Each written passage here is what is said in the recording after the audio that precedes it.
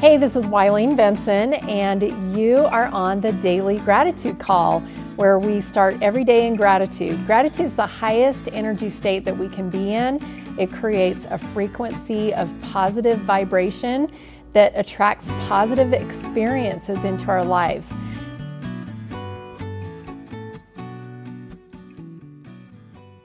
Just thinking, so we focus for 90 seconds on the wisdom of life. Part of the cover for our dryer hose came off that goes out of our house, and I didn't realize it. And I don't use my dryer all the time because I have a clothesline, so there's actually only like a month out of the year when it's the coldest, or a couple months that I use the dryer. Anyway, so one day I came in and I saw some flutter in the dryer hose, and I told my husband about it. Well, he didn't get it on it fast enough, and we now have baby chicks in our dryer hose. And my kids love to go look at them, and they know not to touch them or anything, but how fascinating it is to see the wisdom that God designed in nature, and how cool it is to, to see life's lessons and to see wisdom in nature that we can apply to ourselves. Who else would like to share? I'll share. The phrase that came to me was, all things work together for our good. That even though there are, obviously injustices in life, and, nature has its fury and destruction. I just feel like all of that is a result of a fallen world. But that through the mercy of God, we have hope for a better world, and that in His wisdom, He makes all things come together for good, even the bad, even the hard things in life. They can all be a benefit to us if we choose to see the wisdom in them. That's awesome. That when I was going through some major postpartum depression after my third, I was doing this Bible study with a lady, and I'd heard the story of Joseph of Egypt my entire life. But when we were doing that study, it hit me that even what his brothers and what Satan intended for his destruction was ultimately for his greatest good, and how, especially when we turn to Jesus Christ, how all things work together. And I'm sure I've shared that line of thinking a lot of times on here, but it's just, it repeats over and over how amazing God is. Thank you, Melissa. Anybody else? I'll share. Okay, Melinda.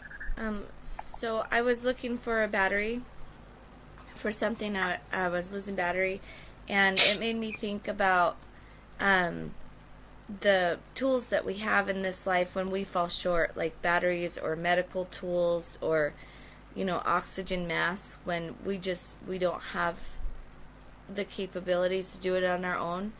And then it got me thinking about like-minded people and how they're also there when we feel like we're falling short, but especially God and prayer, and how when this life gets tough, or when things just aren't working, that there's always something there to lift us and to back us up and to keep us going. That's beautiful. Very true. And it's so awesome that we can create community, and really when we focus on that support and the blessings of it, we can create more of it. Thank you. Anyone else? This is Scott. My life is... Sure. Okay, Scott, and then Rachel.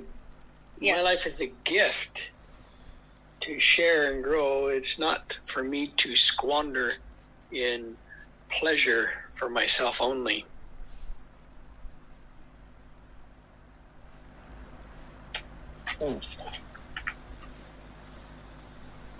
Are you waiting for me? Oh, sorry, I was talking, but I was muted. My baby. Okay, go ahead, Tyree. I was just going to say that it's so true that when we really look outside of ourselves and turn outward as Christ did, David A. Bednar talked about in a book called Act and Doctrine how Jesus Christ, that even in his ultimate suffering, he still turned outward to help others, and how we can do the same, and we're blessed in that. Go ahead, Rachel.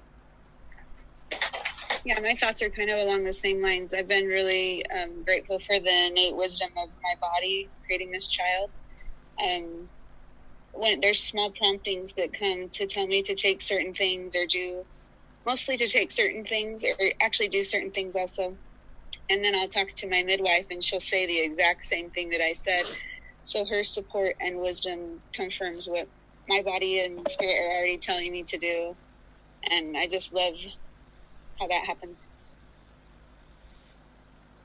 That is awesome. I think that's so cool. I do something called BEST treatments. It stands for Bioenergetic Synchronization Technique, and it was developed by a chiropractor. And I kind of thought that kind of stuff was kind of woo-woo and weird. But I've learned to trust it as I've been trained and certified in it, and how cool it is that we can learn to listen to and trust our bodies. And my nephew has, we all work differently, and he processes and has eczema outbreaks a lot of times according to his emotions, because he hasn't learned. He's 7 and he hasn't really learned how to express. His parents got divorced, and just going through some of his emotional stuff, he's dealt, like, that's how his body has dealt with it. And he's learned really well to listen to his body. And I just think it's so cool that we can do that. And I love the birth and the process. And I guess that's why I've had 5 kids. So that's awesome. Thank you. Anyone else? All right, Michael here. Go ahead, Michael. I put down, in the wisdom of life, that all things were created in order, and it's a natural flow. But you know that even it says all things have feeling, and even the rocks record what we do and say. The plants have feelings. You can measure them as how they react when you pinch them or even yell at them. Or, you play sweet music to them. And problems and the trials in our life were designed to improve us, to help us to grow and, become a better person.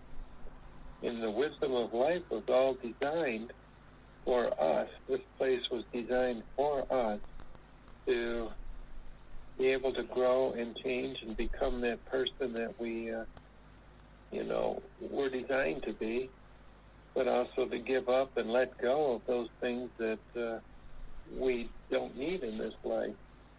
And even though it does not feel in any way like, wow, I signed up for this, it's,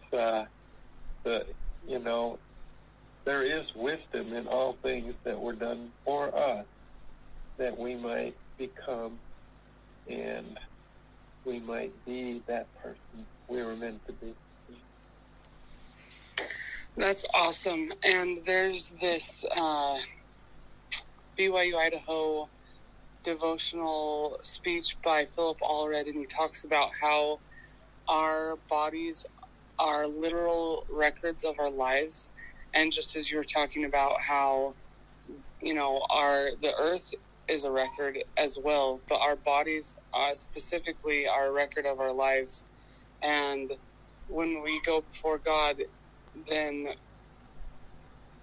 he'll say, unravel the record, and you show, anyway, it's a really cool talk. But how amazing it is that we have our Savior that has provided an atonement for us so that we can change the record in our bodies and heal that record and allow generations to heal through our healing. And I think it's such a beautiful process. Thank you, Michael.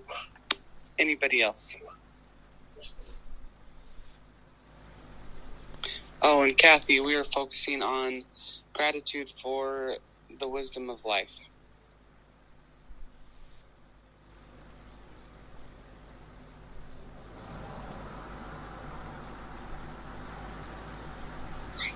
All right, let's go ahead and shift over to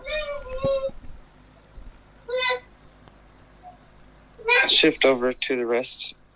All right, go ahead and take a deep breath.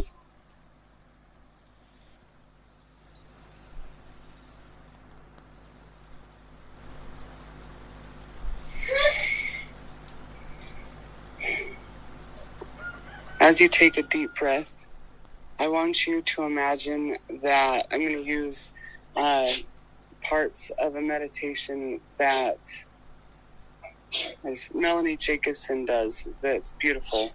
And so I want you to imagine that you are approaching a door.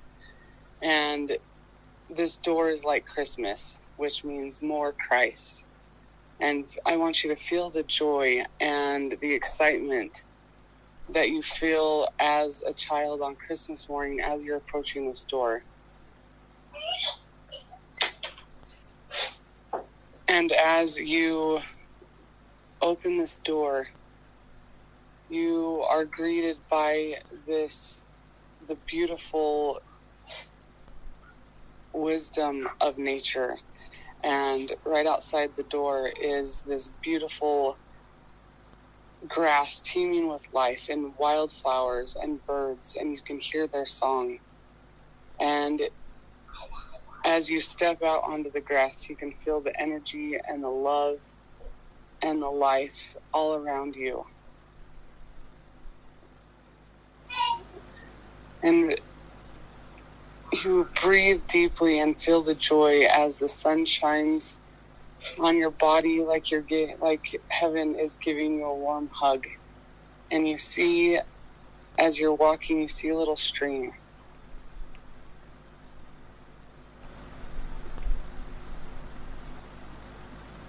And as you get into this, as you go over to the stream and put your feet in, the temperature is perfect.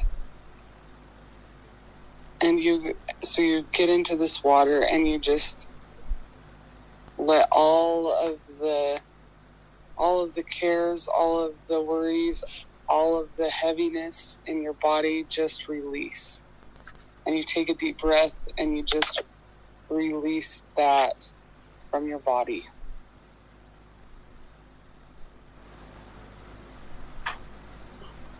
And as you are releasing that and breathing out all of your heaviness and any worries, you look up and you see this beautiful, perfect rock that's been baking in the sun. And so you get out of the water and you go and you sit and you lay on this rock and your feet are on the ground and you feel the roots through your feet go down through the earth. And as you're sitting there and you're feeling the joy and the love of heaven,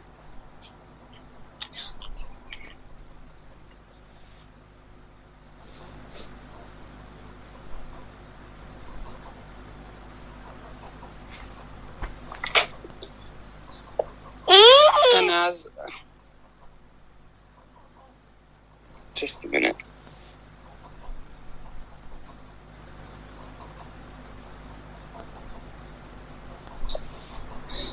And as you are sitting there, you know exactly what the perfect thing is for you to do today. And you see that in front of you and you know and you feel the angels supporting you and gathering behind you to help you in your action step today.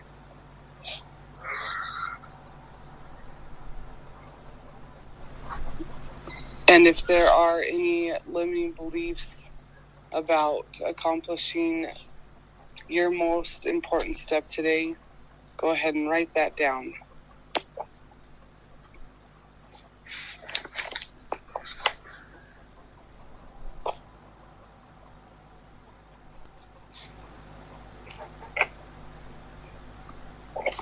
What is the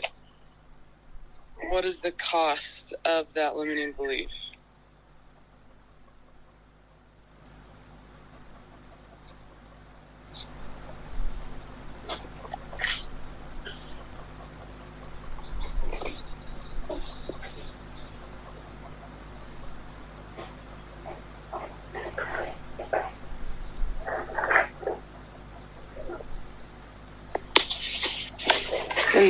So go ahead and take some time to write down your new beliefs that are freeing and that feel like the sunshine that you can just breathe in and feel renewed. Give yourself permission.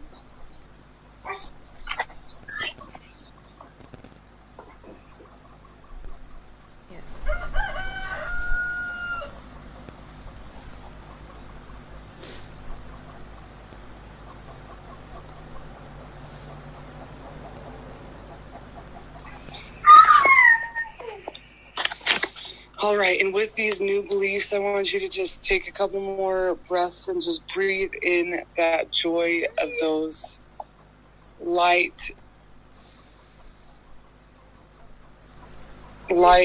happy new beliefs.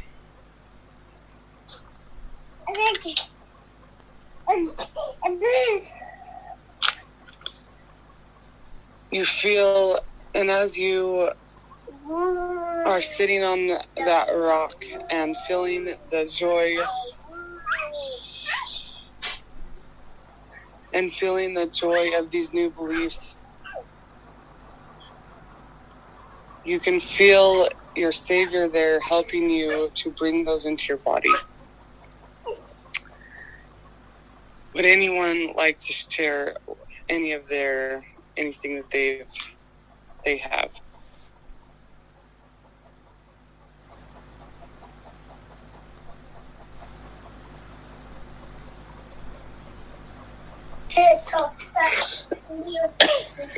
I'll share. So yesterday there was something that I really needed to do, and I was just really avoiding doing it. And I was feeling out of integrity because I said I would do something, and then I wasn't doing it. And it was just really a kind of a crushing feeling. And so what was really coming up for me, the cost of that, just feeling out of integrity with myself and with others. And so my new belief that was coming up really strong today is that I am integrity. I am in full integrity as I do those things that I said that I would do, and that there are other ways also that I can get back in integrity with the people that I love and step up my game a bit. Awesome. I've definitely noticed that my action step yesterday was to work on ground and to prepare my garden, and I didn't get that done. And I don't always, but I usually do get my action steps done. And I do feel when I don't follow through with what I tell myself, I do feel that. And so I am grateful that we have this opportunity every day with Wileen to help put us back in alignment with ourselves and in integrity. Thank you, Kathy. I'll share too. I really like what Kathy said because my inspired shortcut was different, but I also had a similar experience yesterday with me procrastinating something that I said I would do and feeling awful about it. And I really liked her new belief. I'm in full integrity with myself.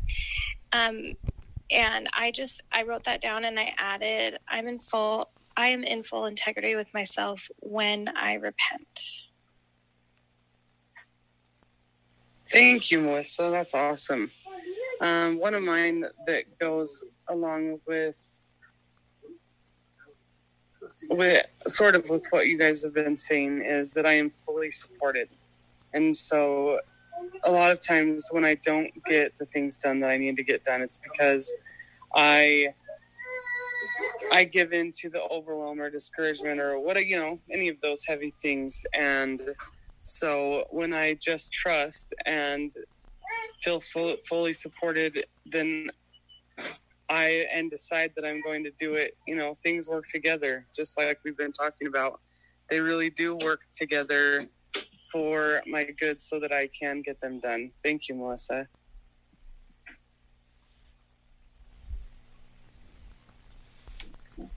Would anyone else like to share anything before we finish up? I'll share.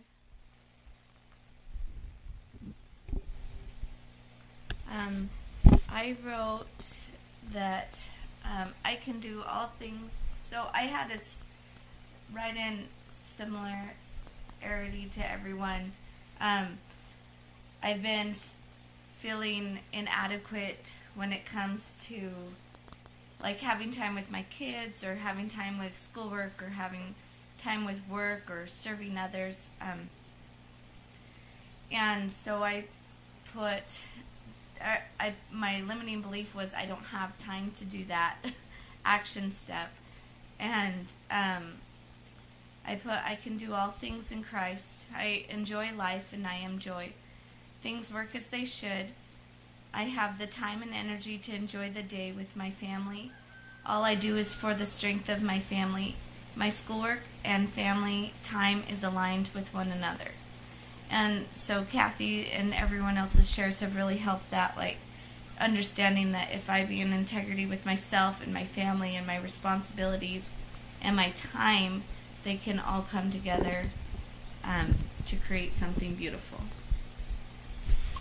Thank you. That was beautiful. If you get a chance, I would love to, if you get a chance to post that on the Breakthrough with Gratitude page, I would love to read those again. That was awesome. All right. Well, go ahead.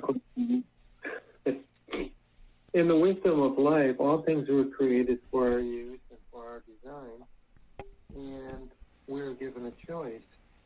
But the neat thing about it is everything in the wisdom of life was designed to give us a reward. And when we live our life, and it's like if you're running a race and you're sitting at home watching TV all the time, when you start to run that race, you don't get very far, very fast. But if you get up every day and you go out and you run a mile and you're running 10 miles and you're running 15 miles and you're doing the exercises and stretches, the mental work and the physical work it takes, when you run that race, you're right out there in front with those that struggled and, went out and did the things they needed to do. And so, in the wisdom of life, those that sit around and say, oh, I can't do anything, even though they're limited, don't do anything. But those that say, I'm going to go and do this today, I'm going to go and do that.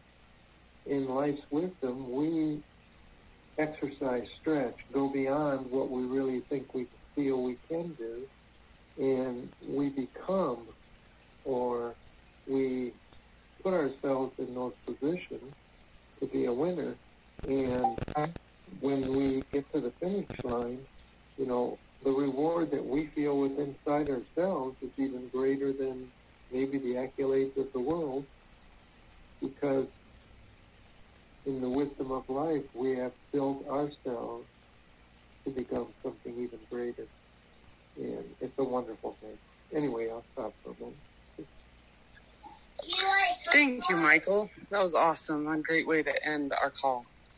Thank you so much. I know, like, if any of you guys, as Wileen tells us every day, if any of you need help with your new beliefs or any of that, then you can get on askwileen.com. And thank you for letting me lead you. I know that it's nice to have Wileen on here every day. She's really good at what she does. But thank you so much. You guys have an awesome day.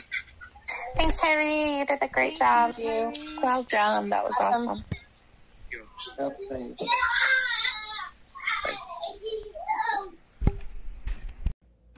Hey, thanks so much for listening. And I encourage you to tune in every day to the Daily Gratitude Call. And the Daily Gratitude Call happens live every weekday morning. I'd love to have you join. So to find out how to join live, go to my website, WileenBenson.com. Thanks for tuning in.